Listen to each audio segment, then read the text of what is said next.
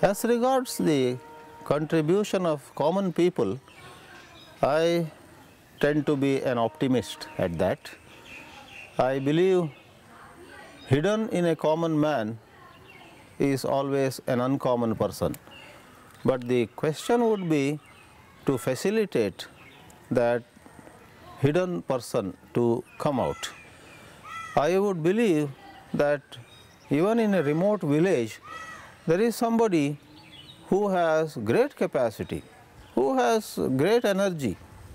Like we find, if you permit me, suddenly some MS Dhoni coming from some corner of Chhattisgarh or Jharkhand, some state. He was in the field of cricket. My example is in sports, from a very humble family. But in no time he comes up as a very, very great cricketer that the world would reckon with. In the same way, in terms of contribution to the growth of society, in the context of education, and in dispensation of social justice and so on, certainly common people can come forth, but I guess NGOs and the international bodies will have to work in the direction of making it possible. Chances have to be given, encouragement has to be given. If somebody has something to say, is there a platform for that person to express herself or himself fearlessly?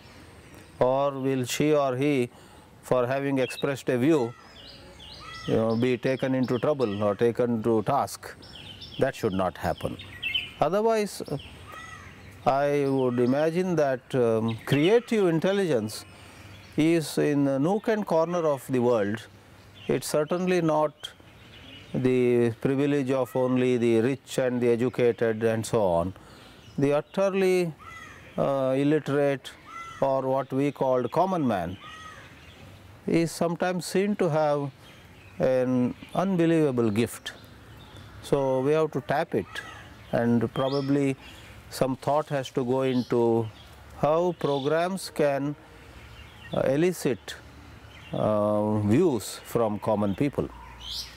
So the answer is very strong, yes.